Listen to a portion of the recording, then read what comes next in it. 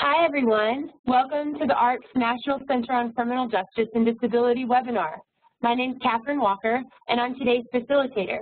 Before we begin our presentation, I'd like to cover a few rules, especially for those of you who are new to WebEx. Because there are so many of you, all participants are in listen-only mode. At any time during the presentation, if you need help, you can post a question in the chat box on the side of your screen. We'll be happy to help you. At the end of the session, there will be a time for questions. You can either post questions in the Q&A section or in the chat box. If you want your question to stay private, type private before your question. You can also email questions to nccjdinfo@thearc.org. If we don't get to your question during the presentation, we'll follow up with you afterwards. This webinar is being recorded and will be posted on our website. We will send you an email letting you know when it is available. During the presentation, you will be asked to answer a few questions.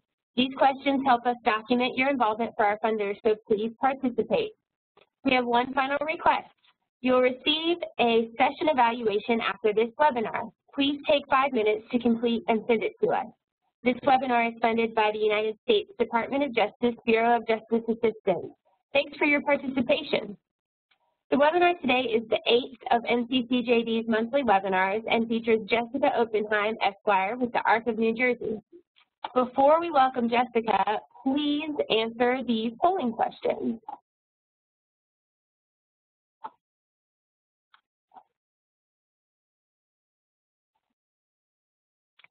All right, the first polling question. True or false? People with IDD are more likely to commit criminal offenses than people who do not have an IDD.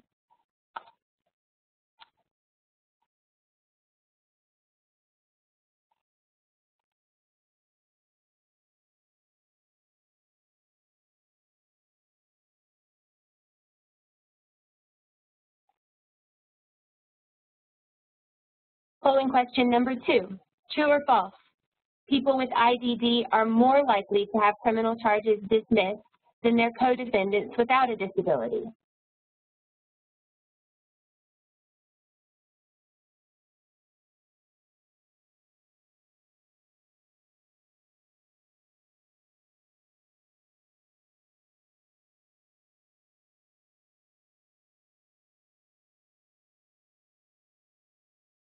Number 3, true or false? Employment and support services can have a positive impact on future recidivism.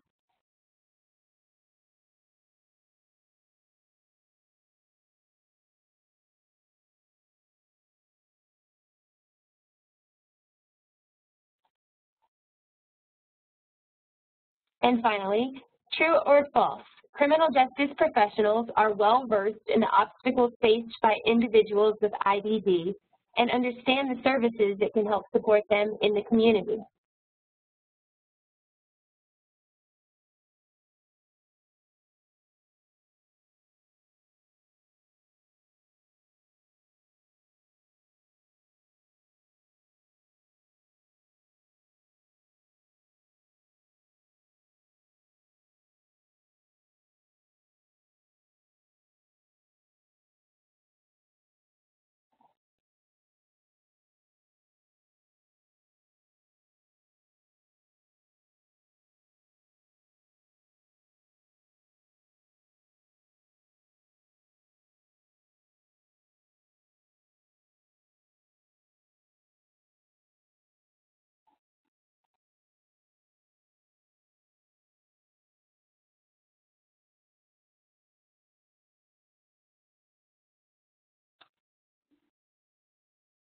Thanks for your participation with the polls. If you didn't get a chance to answer the questions here, the same questions will appear on the post-webinar survey.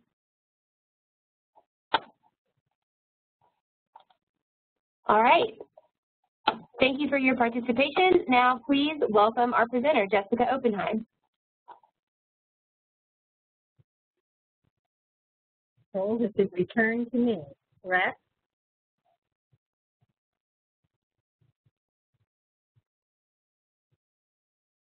Can you hear me? Good, I'm all set. Yes, I sounds good. apologize, a newbie to high tech. I'm used to talking to people face to face, so hopefully everybody can hear me. That's right. Thank you, Catherine. My name's Jessica Oppenheim, and I appreciate so many of you joining us on a beautiful summer day on a topic that can be complex and is not particularly popular, talking about individuals with intellectual and developmental disabilities who become involved in the criminal justice system. Some of you may be familiar with the Criminal Justice Advocacy Program in New Jersey already. We used to be the Developmentally Disabled Offenders Program. We changed our name about 4 years ago when I came to the program, mostly to become a more person-first friendly title, also to really demonstrate. And we're going to talk about this in a little more detail. What I like to think of is extreme case management for our clients, but we also do a great deal of training for all members of professional staff on the criminal justice and social service side. So hopefully this title really demonstrates that.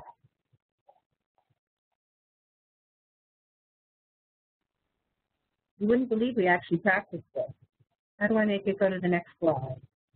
Oh, up here, I see it all comes back to me. She can be taught. Okay, as with the general population, of course we know people with intellectual and developmental disabilities are generally law-abiding citizens. There are no more, all the research tells us that there are no more dangerous in the community than anyone else, just people in the general population. People with intellectual and developmental disabilities and mental health issues are no more dangerous than anyone else. Nonetheless, they tend to be overrepresented in the criminal justice system. We do know that. About 3% of the general population are comprised of people with intellectual and developmental disabilities. In contrast, the prison population is at about 9 or even 10%. You can see it's about 3 times the number are individuals with a developmental disability. So that gives you an idea. Here are just some more statistics. Numbers tend to be a little soft on this topic. For example, in Canada in 2009, they did a pretty comprehensive study that placed the number as much as 50% of the population of individuals in their prison system some identifiable intellectual or developmental disability. So that gives you an idea of the vast issue that we're talking about here. Over the course of the next hour, and I'm going to talk very fast because it's not a lot of time, and I'm from New Jersey, so we tend to talk fast. We're going to cover some of the characteristics of this population, some of the obstacles, particularly that they face when they're dealing with this issue, and I'm going to talk particularly about the program. Criminal justice professionals, I just want to define that term a little. It's a very broad definition.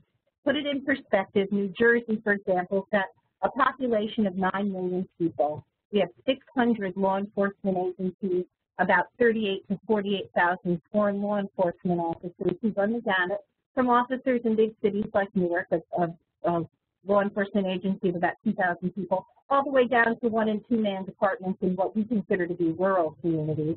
So we're trying to get our message out to a very broad population. We have 21 county prosecutors who are the chief law enforcement officer in their county. So compared, say, to Texas or some larger states, we're a relatively small community, but we actually have a very large population of foreign law enforcement officers. And the reality is that they know literally nothing about people with intellectual and developmental disabilities. There's very little training provided, and unless they have some personal connection to that group of people, they're really not going to know anything at all. In contrast, we're trying to make that connection between that criminal justice system and the system of social services, people out in the world, those professionals who are social workers, who provide services to the community, and they are not historically created to work with criminal offenders. They really struggle with how they're going to provide appropriate services for this community, keep other members of their community safe at the same time, keep themselves safe, and yet provide good, effective services. The reality is that having an identifiable intellectual or developmental disability simply is not a bar. It's not a bar to arrest. It's not a bar to prosecution. It's not a bar to conviction. And that's why the kinds of services that we can provide, those alternatives to incarceration and support services that surround the individual, are particularly important. So what do we know?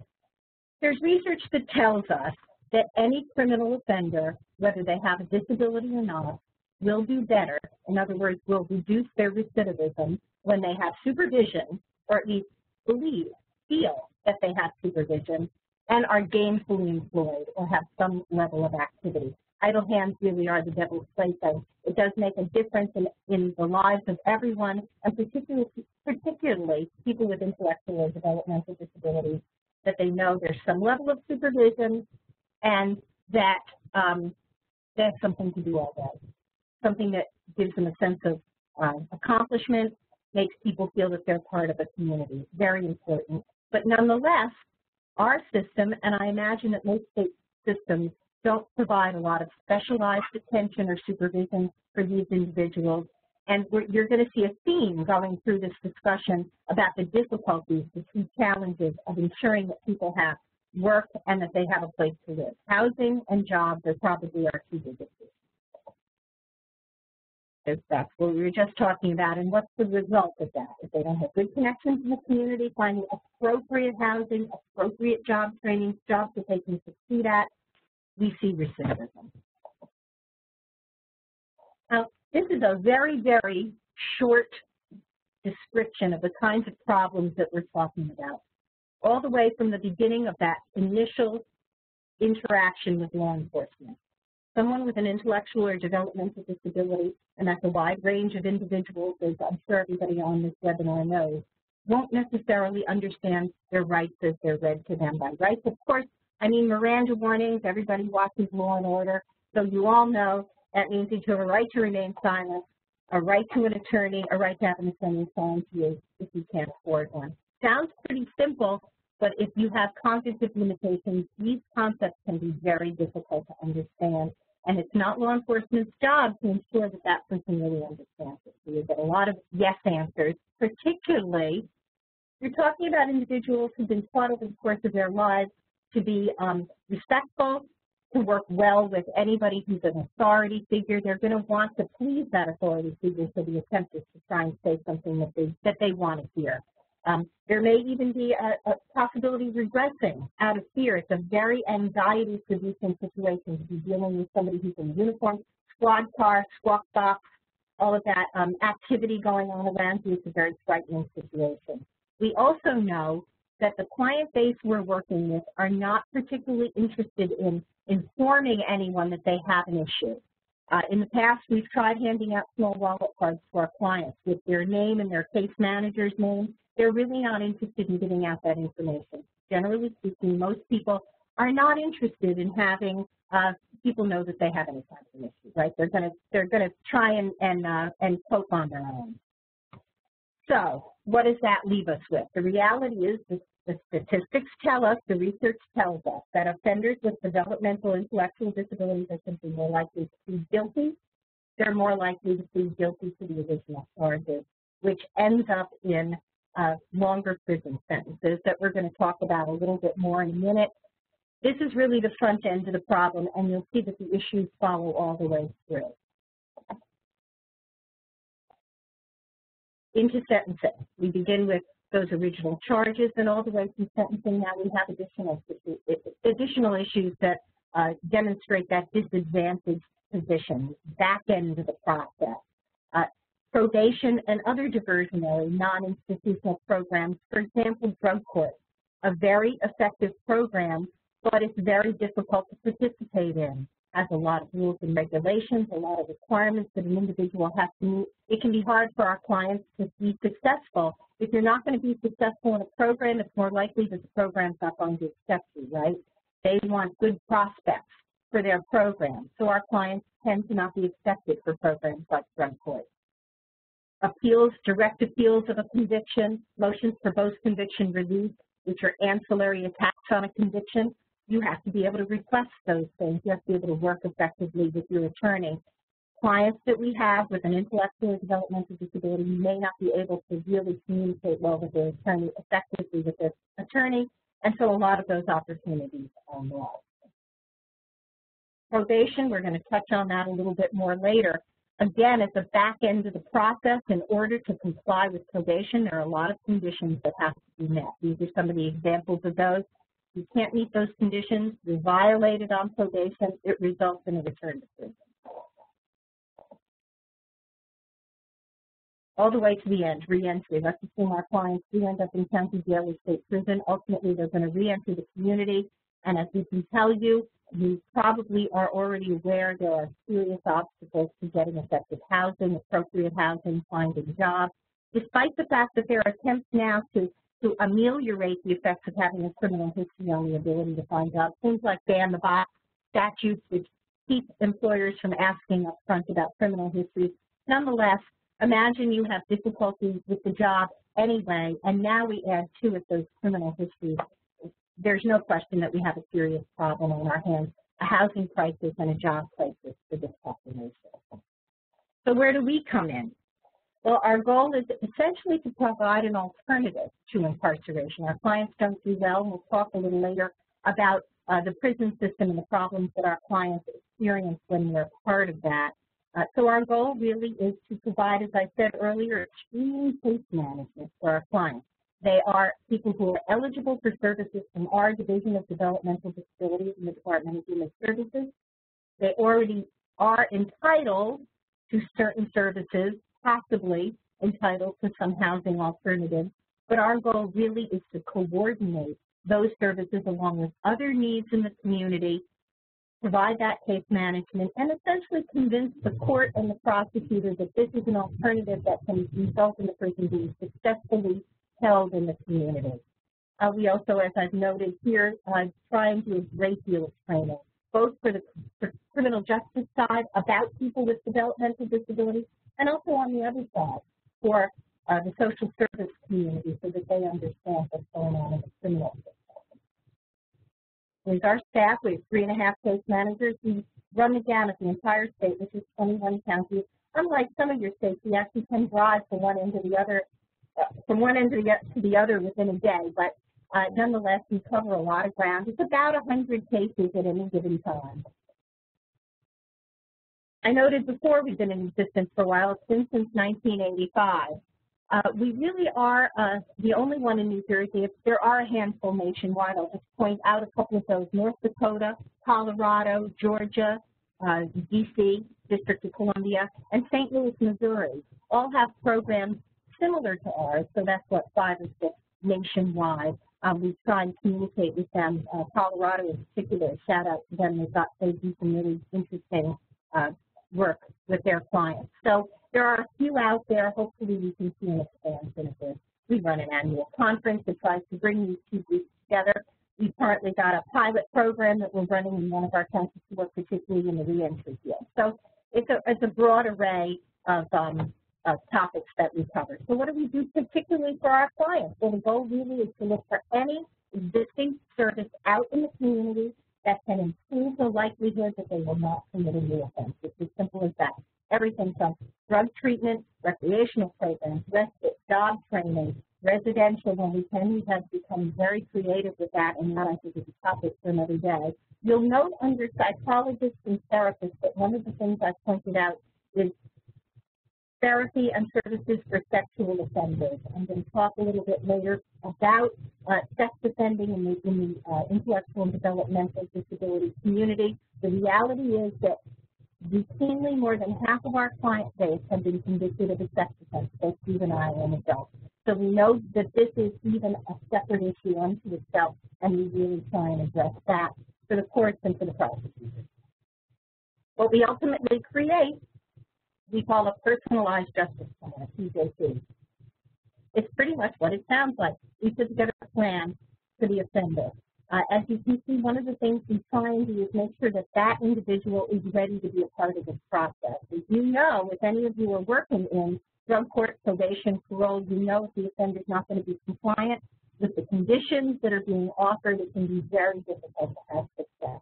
One of the things we've done in the past that's been successful is actually create what looks like a contract with our clients, a list of all the conditions they're going to meet. They sign it. It may not be legally binding, but it goes hand in hand with that idea of knowing that you're being supervised and watched. Having that sense that they have these obligations they have to fulfill can really make a difference. We'll finalize that plan, give it to the court Hopefully the court will accept it. That's the goal of this ultimately, that we can provide this in lieu of state prison term. We'll set forth all the specifics, all the parties, defense counsel, the prosecutor, the court, all accept it. We'll show up in court and explain whatever needs to be explained. And hopefully, in a perfect world, our clients are placed on a probationary sentence. Our CJAP can be a condition of that probation. We'll work hand in hand with the probation officer to ensure that those conditions are met. They can successfully complete probation, and that's really the best case scenario, other than having charges dismissed, which we also are sometimes successful at doing, particularly at a lower municipal court level, which is disorderly person possession. So that's essentially what we're doing on behalf of our clients. Sometimes our clients are found incompetent to stand trial. Again, a topic for a whole other webinar when we're talking about the ability for someone to be competent to stand trial, to be able to orient to time and place, and assist their counsel effectively at trial. So let's say they're found incompetent. Ultimately, in New Jersey, every state is subject to their own law, but in New Jersey, ultimately, those charges may well be dismissed, which results in no real legal obligation on the part of these clients. But our goal, as I said, is to avoid recidivism. We're trying to take a longer view than just disposing of the current offense. In light of that, we'll put together a CJAP even for individuals with advocacy and trial. They may end up for a period of time in a psychiatric facility, something like that. When they come back out, our goal really is to ensure that they can be successful back in the community. So let's say that probation is not acceptable to the court, which can happen. Sometimes community placement is not the ultimate resolution of our cases. We don't close them at that point, however. We're really interested in that re-entry piece, the final resolution of the matter. So sometimes our clients end up in prison. Sometimes our clients, as I noted, end up in a treatment facility. Sometimes we'll maintain a relationship with the social service program at that facility, make sure they understand what kind of disability they're talking about when they deal with our client. See what kinds of programs they do have, though I will say that the New Jersey Department of Corrections has very little in the way of programs specifically for this client base. But nonetheless, we find what we can, possibly keep them out of general population if they're going to be in a dangerous situation. We'll follow them through that process of going to prison. So that's what we do. That gives you just an overview of how we work individually with our clients. Some of our clients we've had for many years. For example, and I'm going to talk about this briefly in a minute, Megan's Law. Individuals have to register, have some level of community notification. Every single state has this. Those who are on parole supervision for life will hang on to those cases. We keep them as open cases to ensure that those individuals can comply with those obligations as well. So who are we talking about? Let's use a general profile of an offender with developmental disabilities. One of the things I want to point out is how closely it tracks the profile you would have of any offender. Generally speaking, in the criminal justice arena, most people are young males with a low socioeconomic status. That's the bulk of the offenders that are being represented in the criminal justice system. Same with our clients. Male, mild intellectual, mild to moderate intellectual disability actually can be broader than just the mild range. Basically 20 to 40, we know it's more young people who commit offenses. I'll point out again, sexually related offenses, not at all uncommon. Our clients are often aware of, but will try and hide that disability. You have to note, when there are co-defendants involved, our clients are very rarely the ringleader of the operation. They're acting in concert with others. They're often used by more savvy co-defendants who either hold a weapon, hold more of the drugs, those kinds of things that put them in more danger because they're anxious to be a part of the group. They mistake the wrong people for friends, all the kinds of concerns that you would imagine. And here they are, the characteristics of people with developmental disabilities. One of the things I want to point out about this as well is that not only are these characteristics of people with developmental disabilities who become involved in the criminal justice system, but similarly, these are individuals who are vulnerable to victimization as well. There are real correlations. Generally speaking, people with a developmental disability, we know they're particularly vulnerable to be the victim of crimes, violent crimes in particular, sexual assault, for example. We know that similar characteristics and similar concerns. That lack of social skills, for example, can make a young woman with an intellectual or developmental disability highly vulnerable. Similarly, too, we've noticed a real increase in our client base of people who've committed a sexual assault, young men in their 20s, early to mid-20s, getting involved with girls who are too young to legally consent to have a sexual relationship, 12, 13, 14-year-old girls. And that's the problem that we see with that group. Some of the other concerns, I'll just note, moral development. I'm really talking about understanding the difference between right and wrong, understanding what's an appropriate action in an appropriate setting. The world can be a very complicated place. It's something we've spent many years, all of us, who may be neurotypical, learning a lot of these things. If it doesn't come naturally or easily to you and you're not getting the right kinds of support through training, it's particularly a problem, and that's what we're seeing with this universe of people. These cause a particular problem with prosecution. These legal issues, we've touched on them a little bit already. That confidence to waive Miranda warnings, that competency issue is a huge one. Here in New Jersey, there's very little case law on it. I know in other states we're in a similar situation, having competency to stand trial. 234-2 is our penal code section with regard to competency. These are major issues that are really in need of some case law, some litigation, so I'll be curious to see how that plays out. Since I have the time, what I wanted to do was to show you just a quick case study of one of our offenders. CM, as you can see, was charged with over 15 counts, some fairly serious ones. Animal abuse, those are the kinds of things that actually got him on the front page of his local newspaper. Pretty upsetting in a relatively rural community. It was he had a co-defendant killed some chickens. They set a barn on fire. These were some really serious allegations, which will give you an idea of what we're looking at. CM was diagnosed with FASD at the age of 18 months. FASD, if you think back to some of those characteristics that I talked about earlier, that impulsivity, that inability to control oneself, willingness to do just about anything, those are real problems for people with FASD and the whole host of diagnoses that go with that. I know the next webinar is really going to focus on that issue, and it is a huge one. This individual, on top of it, also had a diagnosis of mental illness. That dual diagnosis is a very common problem. He wasn't being properly medicated. He wasn't getting the right care. In the meantime, his parents did contact the Division of Developmental Disabilities here in New Jersey, completed the application. He was ultimately found eligible for services. What he really needed was an appropriate place to live. What happened, unfortunately, is he slipped through the cracks and ended up living in a motel. That's a very bad match for our clients, as I'm sure you know. He found a lot of the wrong individuals, stopped taking his medication, and ultimately we had a 3 to 4 day time sprint. He was the first one arrested. He gave a very detailed explanation of what they'd all been doing, so he put himself in a bad situation. Fortunately, at that point, they made contact with our agency. He was a client already of the division. We had an availability of some services, and we were able to coordinate all those services. We found an appropriate behavioral group home to live in. The division was able to support that. When you can see on there under court, it says MH probation. That refers to mental health probation.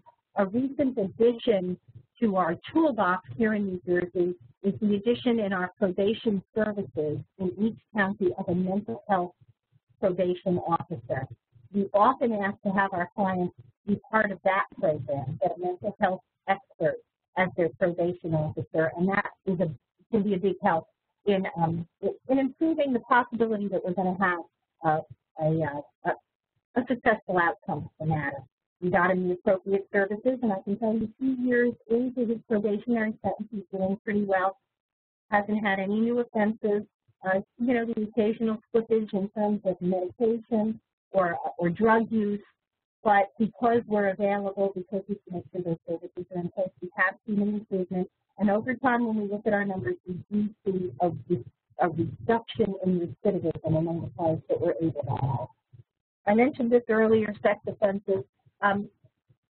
In full disclosure, I'm the person who wrote the guidelines for Megan's Law in New Jersey, and I guess we sort of qualify as ground zero for it. So perhaps I'm particularly sensitive to the topic, but I don't think so. As I noted, more than half of our client base has committed a sex offense. In New Jersey, we register both adults and juveniles, and so we run the gamut of age from 14 and 15-year-olds all the way up to adult men, mostly men, some women, but mostly men. Runs the gamut of offenses as well. Force is rarely an issue. We're almost always talking about either incest situations. That's true generally for sex offending, by the way, not just for our client base, but incest offenses are probably the most common type of sex offense out there. They rarely involve force, more of a coercive, imbalanced relationship. But nonetheless, let's say we have a client who's 21 or 22 years old and has a sexual relationship with a 15-year-old. That person is guilty of a second-degree aggravated sexual assault in New Jersey, and that's going to result in all, besides a possibility of a state prison term, these impacts from what you all think of as Megan's Law, which is registration, community notification. There may be a mandatory sentence for parole supervision for life. I think most states are doing some version of that, and it is exactly what it sounds like. A parole officer will oversee that individual with a very lengthy and specific list of conditions over their life. There are possibilities of getting out from under it after 16 years, but it's limited to certain offenses. The sexually violent predator commitment, I believe most states have some version of this commitment. It's a carve-out to civil commitments for people with mental health needs. Right now in New Jersey, we've got about 460 offenders who have been designated sexually violent predators. They have a number of individuals in that facility who do have intellectual and developmental disabilities. So we know that they're out there. So what else do we want to talk about? I just want to touch on this prison issue because we haven't really talked about it. We do know that the research tells us that they are more likely to be incarcerated for longer term for a variety of reasons. But one of those reasons in a state prison setting can be an inability to comply with disciplinary rules and regulations. As some of you, if any of you are familiar with your prison system, will know, a failure to comply with those rules and regulations changes your release date. It lengthens those dates. Our clients also are often not successful in their bid for a parole from being released on parole. Again, for a number of reasons, but in order to be paroled in New Jersey, you need to be able to show that you have a home to go to, a job to go to, you're not going to be a burden on society, you're going to be successful in the community. It can be very difficult for our clients to meet that burden. There also may not be appropriate programs for them in prison. Prisons do now, some of them, provide access to college education classes or continuing education or high school GED equivalency courses. Our clients really may not be able to access those. They're not appropriate for their needs, and so it reduces the likelihood of parole in the future. I just want to mention that I noted that there is some protection out there for individuals who are in prison. Some of you may be aware of the Supreme Court decision, Pennsylvania Department of Corrections versus CJAP. 88 requirements should apply to all state prisoners. So that means, of course, that our clients, if they have a diagnosed intellectual or developmental disability, they should be entitled to reasonable accommodations if needed for them to be in compliance with ADA requirements. Again, too, for if anyone on the line is from California, your prisoner law office did a great job in this case. They've worked very hard to make sure that inmates with intellectual and developmental disability are getting safe housing and supportive services out in the California Department of Corrections. And I just wanted to share with all of you this quote from the district court judge, because I think it really sums up the concern that we have, why we're so anxious to ensure that our clients avoid those periods in state prison, or if they can't, if they get services. And I apologize up front, it's an older case, so the term mentally retarded is part of the quote. What the judge said was that evidence demonstrates that mentally retarded prisoners and those with autism spectrum disorders are verbally, physically, and sexually assaulted, exploited, and discriminated against in California prisons. I think we all know that to be the case, and that's one of our goals in having this program, one of our goals in trying to open up communications with the criminal justice system at all levels, local law enforcement all the way up to the prison system. So that's a very quick overview of the program that we have. If there are any questions, please feel free to ask them. You can see I've given you my contact information. I'd also ask anybody who's interested, please go on our website. All of our materials are there. You're welcome to download any. So we have a video there that's about an 18-minute video for law enforcement that if any of you find that useful, please use. You'll find brochures and information about our program. And that's it. All right. Thanks, Jessica. I do have a couple of questions for you. The first one is from Leah, and she wants to know, do discrepancies in racial representation among incarcerated people in general map onto the population of incarcerated people with intellectual and developmental disabilities? Unfortunately, yes. The reality is that if you're talking, it's SES, it's social economic status. That's really the key. Poor people are generally more likely, regardless of whether or not they have a disability, are simply more likely to end up in prison. They're less likely to be able to afford their own counsel. They're more likely to not get the kind of support services that somebody with their own personal things that they can look to, family, supported family, jobs, things like that. That's simply the reality of our criminal justice system. Yes, more people of color are represented in prison across the board. All right, thank you. The next question is from Gia. She says, you indicated there was a small card that you all tried to use for consumers, and they've been batting around trying to implement that. Would you mind sharing or talking a little more about that?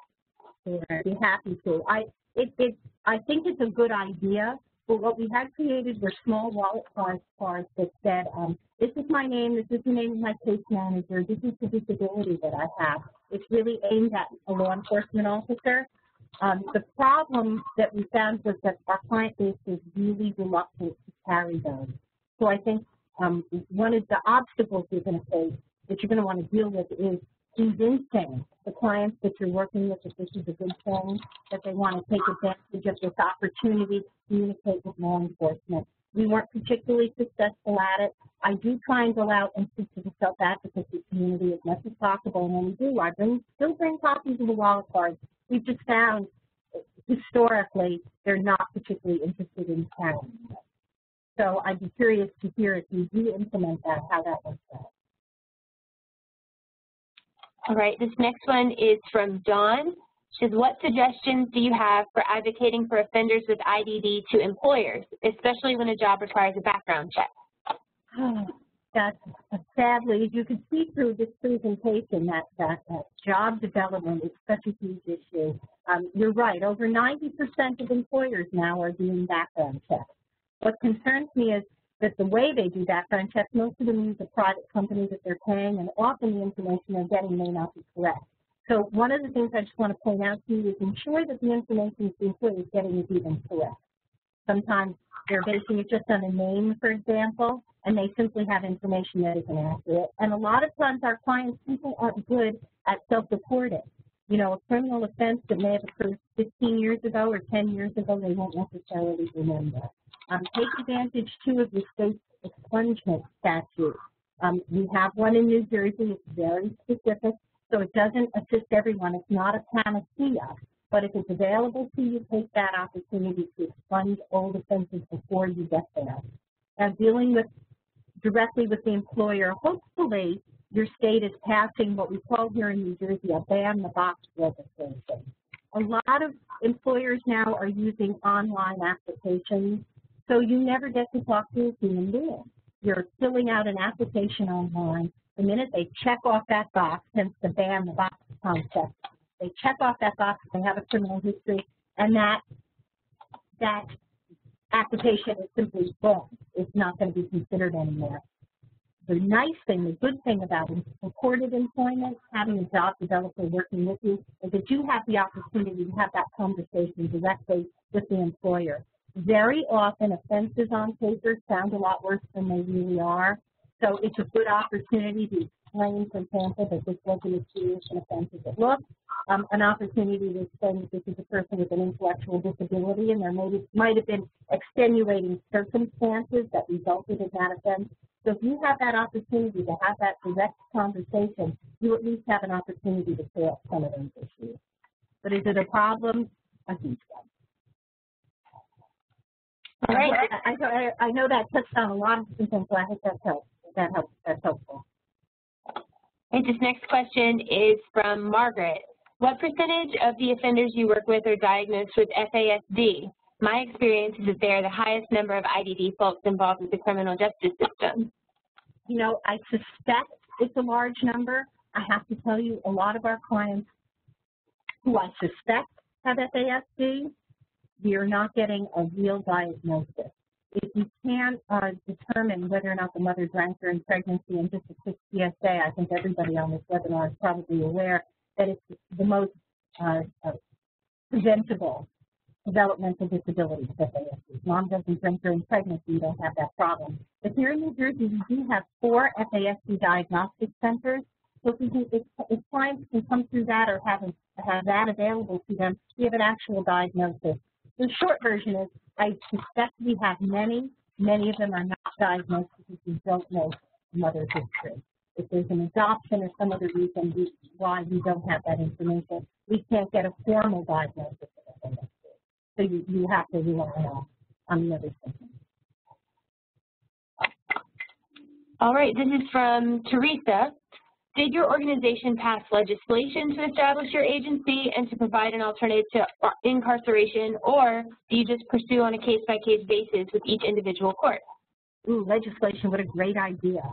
I am going to have to try that. No, unfortunately, the way we're set up is we're fully funded by our Division of Developmental Disabilities. So we're a contracted agency. We're a private nonprofit with a contract with a state agency. They provide the funding for our case managers and our support services. So that's why the client base that we deal with are all individuals who are clients of that division. But I like your idea about legislation. I think I'm going to pursue that.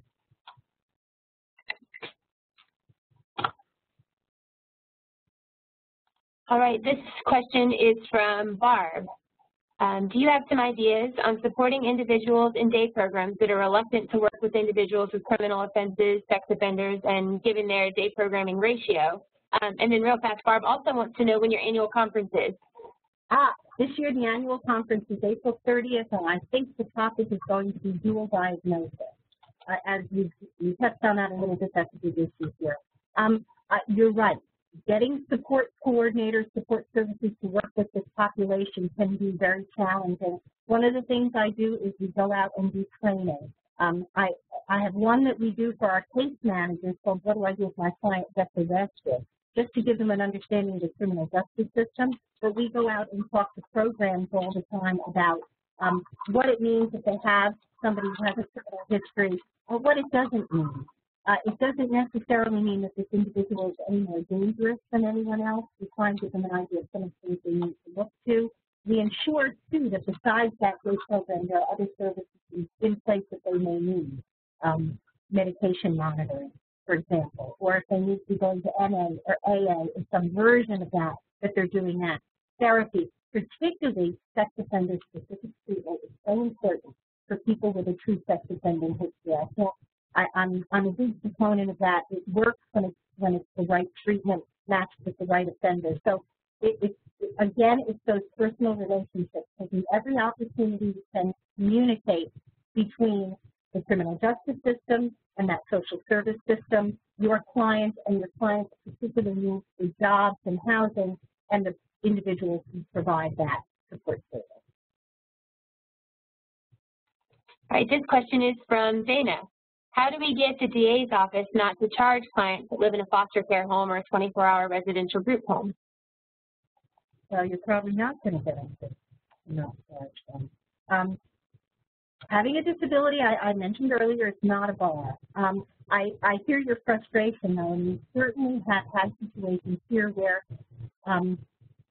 we have charges being brought against individuals who shouldn't be brought. If you can take that opportunity to go directly to your DA, give them the training that they need about what these issues are so they can make as early a diagnosis as possible of what the situation is, you might be able to intervene. If you can ensure them that this person isn't going to be a danger to the community, that can often calm the situation, get them to agree. Remember, I'm assuming that DAs in your state have the same prosecutorial discretion that we have here as a prosecutor. I was a prosecutor for 27 years, and it was really up to me to make decisions about the ultimate disposition of those charges.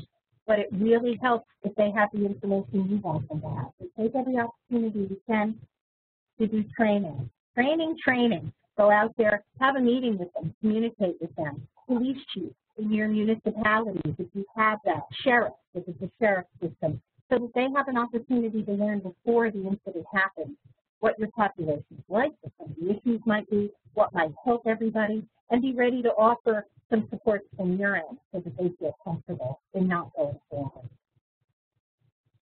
And then you take it on a case-by-case basis. This question is from Deb. So what do you believe would be most helpful to have to offer folks in this situation? Legal advocacy support, specialized courts, education for law enforcement. I think Deb is looking at getting started in this direction, and where would you start? I can't pick all of the above. Like all of the above. I have to tell you a little of two of them. Education, I think, is imperative for everybody. And one of the obstacles I know that Leanne and I have talked about in the past is the sustainability of that training and education. You have to be aware that you're not going to do it once, and you're not going to do it for just 1 year. Information about people with intellectual and developmental disabilities has to be institutionalized, has to be a part of what goes out to every police academy class, out to every agency over and over again, and you have to realize that you're never going to be done with it. That was a hard lesson for me to learn. I've done training in the past and thought, well, there, good, we're done. The reality is you're never done. You have to keep doing that over and over again. So the extent to which you can put together good materials and you can get those materials disseminated, that's a good place to start. Together with that, to the extent that you can start a program that allows you to have some impact on case management, that would be great. I don't know if anybody here is from Ohio. Ohio doesn't specifically have a program like ours, but one of the things they have done is set up what essentially I would call a multidisciplinary team at the county level. They're doing it in Cuyahoga County, which is where Cleveland is. And they really have all the right people at the table communicating with each other.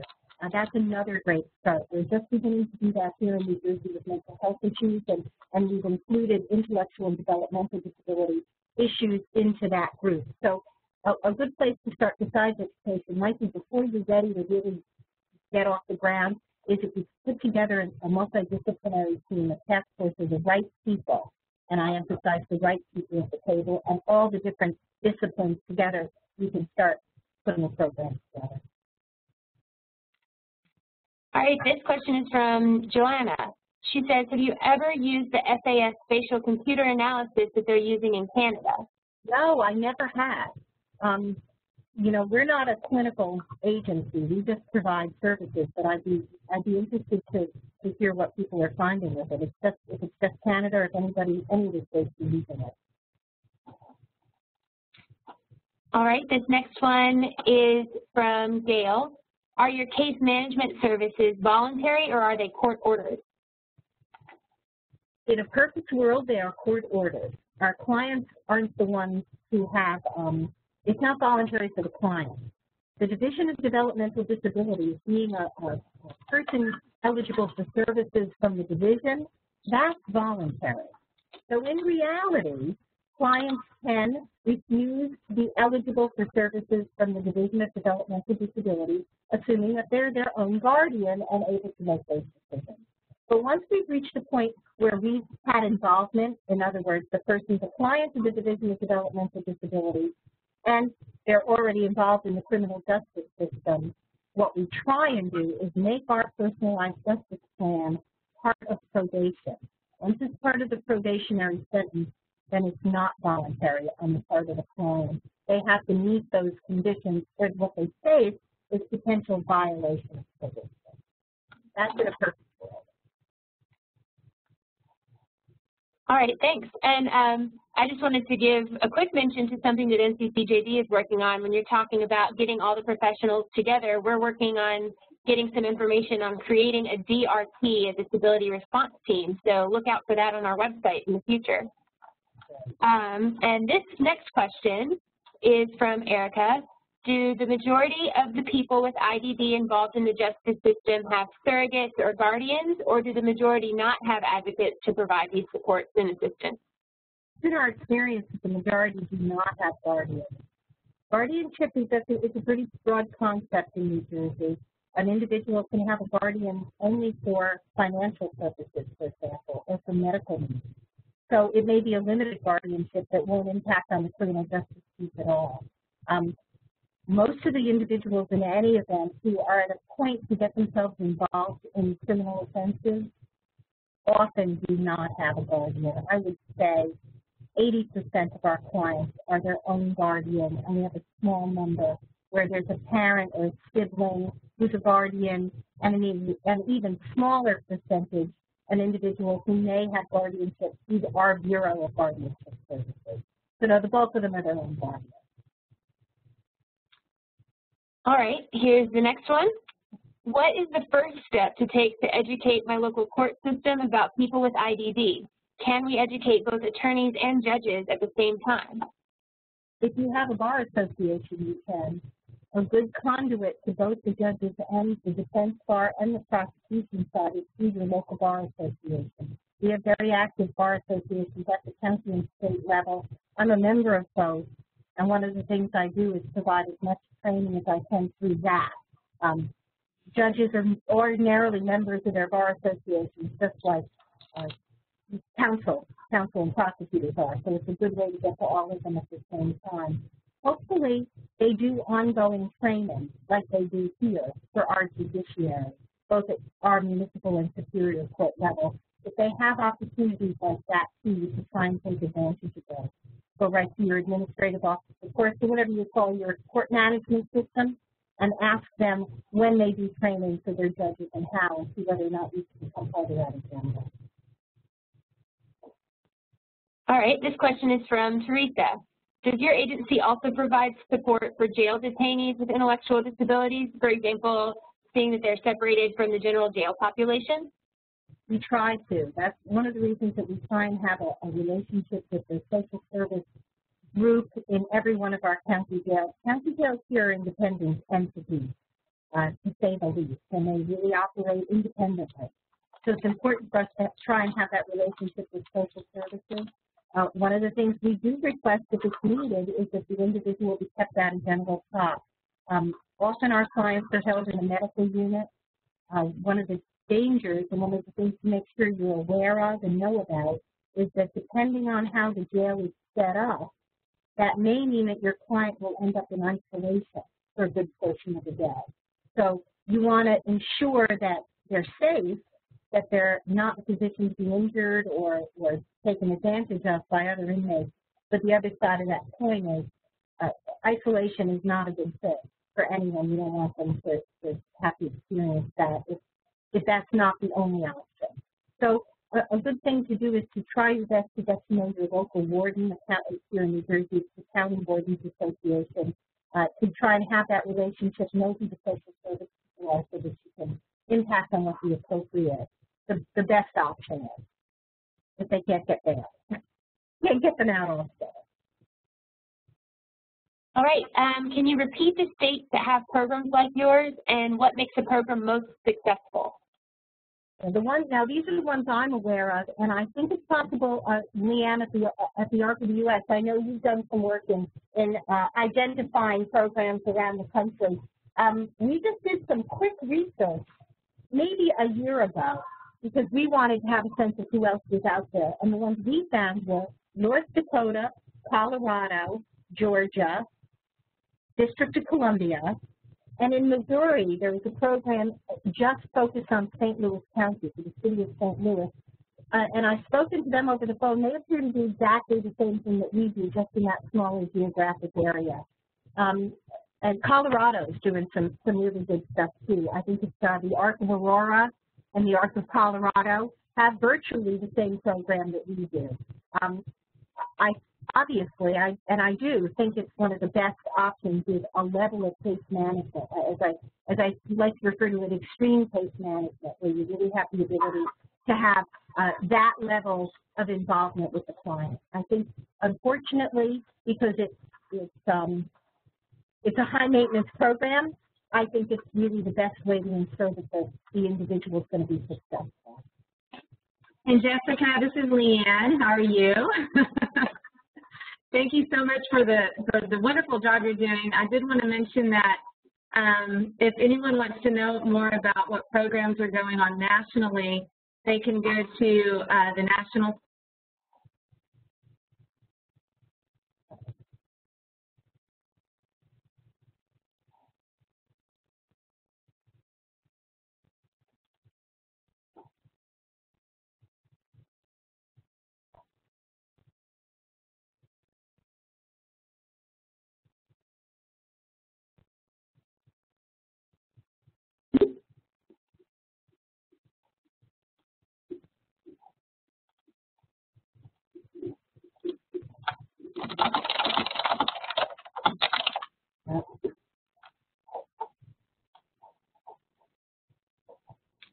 Hey, sorry everyone. I think we're having some issues with audio with WebEx. Lost you there. Okay. Sorry about that. All right, we'll jump right back in with one more question. Is the sex offender issue a problem in all states? I would bet yes. Is that the answer? That would be my guess. I have to tell you, every single state has some version of Megan's Law. It's been upheld as constitutional in all 50 states. So everybody has some level of registration and some level of community notification. And I guarantee you that every state has some version of supervision for life, whether you call it parole supervision for life, community supervision for life, some mechanism for supervising sex offenders in the community. It's an issue across the country. Not to get into the specifics about its effectiveness, because we really don't have any data that tells us that it's effective on any level, but nonetheless, for our clients, that can be very challenging for them to meet those obligations. And there are obligations placed on you as a sex offender. It also is, I know somebody had a question about job development, so I'm assuming some of you are support services and job developers. You know that finding jobs for individuals with a sex offending history is probably the most challenging. It simply is. Even in jobs where it's not relevant, employers are very reluctant to hire. So yes, I think that sex offending, the impact of being convicted of a sex offense is across the board around the country. And I also think that the levels of prosecution have gone up since the original Megan's Law statute was passed. Here in New Jersey, we passed our first one in 1994. You probably know Washington State passed the first one, the Community Protection Act, back in 1990. But that's what now, 20, 25 years?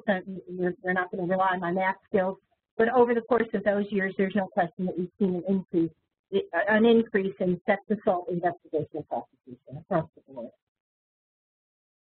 All right, Jessica, we are out of time for today, so thank you so much for this thoughtful and wonderful presentation. It's really exciting to hear what you're doing there in New Jersey. We'll let everyone know that next month's webinar on September 25th will be on fetal alcohol spectrum disorder and talking a little bit more about that and the impact in the criminal justice system, particularly for suspects and offenders. Don't forget to use our information referral and TA request service. So if you've got questions, email us at nccjdinfo@thearc.org. And that's all we've got today. Thank you, Ms. Oppenheim. And don't forget to register for our next webinar. Thank you.